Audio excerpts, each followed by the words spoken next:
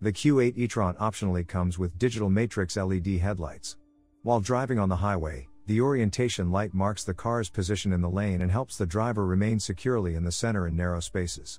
3 other new features are available as well: enhanced traffic information, the lane light with the direction indicator, and the orientation light on country roads.